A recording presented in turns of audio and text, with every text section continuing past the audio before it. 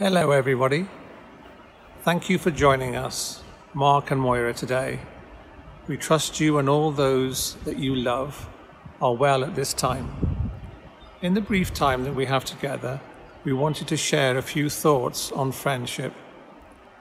Friends are always important, a truth that has been proved beyond all doubt during the pandemic. Using the wonders of modern technology, we have been able to reach out to support and encourage our friends and families. When we think of friendship, my mind invariably goes to 4 chapters in the Bible towards the end of 1 Chronicles, chapters 24, 25, 26 and 27. A bit of an odd place to find a reference to friendship, you might think. In these 4 chapters, there are listed many important and influential people in King David's kingdom. There are lists of priests and their families. You have listed the temple musicians, 288 in all. The temple guards are named and where they would be on guard. Also recorded are lists relating to the military, administrators, overseers of royal properties, civil organizers, and advisors to the king. Then, after all these lists of the important movers and shakers in David's kingdom, you read the following. And Hushai the Archite was the king's friend. Hushai's name is one of the last to be mentioned. If you have an extremely long list of names, the first names on that list will be forgotten, but the last few names will be remembered. Hushai is among the last 5 people to be named in all those lists. Talking of names, never forget that your name is tattooed on one of the hands of Jesus.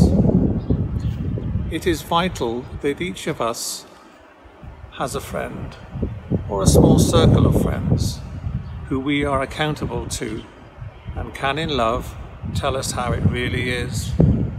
Honest love that cares enough to, at the right time, be truthful.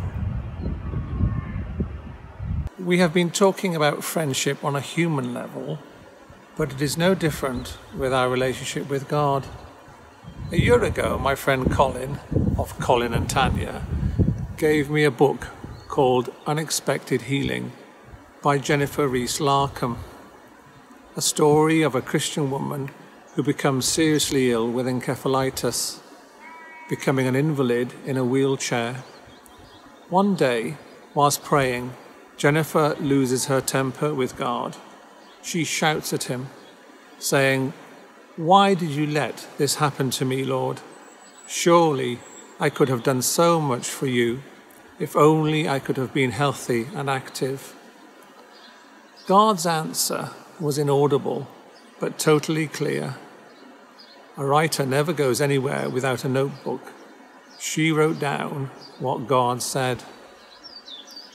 Many people work for me, but very few are willing to be my friends. That's what I want to be. It's your company I desire more than anything. Learn to sit and look at things and enjoy them with me. 7 years later, Jennifer was completely healed. Her books are well worth reading. During the lockdown, I trust you have been able to find time to simply sit with God, your friend. Throughout the last few weeks, I, like everyone else, have had to change what I do. And one of the positives that has emerged from this time of change is to rearrange and find a new time to spend with God in solitude. And I have done this through walking in the hills near where we live. The good weather and the change in circumstances have meant that I have found new places to sit and to be quiet and to listen, to ask questions and to be with a Father who loves us more than we will ever know. Part of this whole process has involved reading a book by an author called Dallas Willard, and the book is called Hearing God. And we've actually been using this book as the basis of our Bible study in home group as well. I can thoroughly recommend this book if you want a comprehensive and practical basis for hearing God. My experience is that hearing God is a fundamental part of our friendship with God, and Dallas Willard provides the biblical basis and practical exercises in listening to a Father who longs to speak to us as one who speaks with a friend. Also, during this time, friendship with our family, church family and friends has been crucial.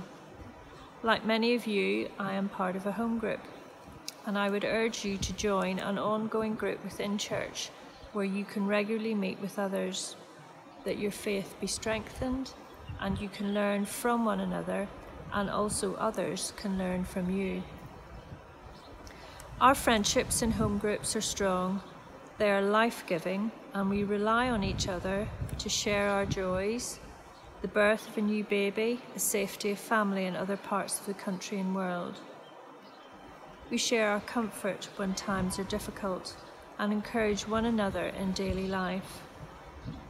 And we have noticed over the last few months and have sensed an awakening. Our prayers are confirmed and answers are given very, very quickly. God is our friend, and He has given us friends on earth to share this life. So make the most of this time and these times. We'll finish by praying, and this is a prayer which is a Celtic prayer, traditional Celtic prayer. So let us pray. So as we settle our hearts,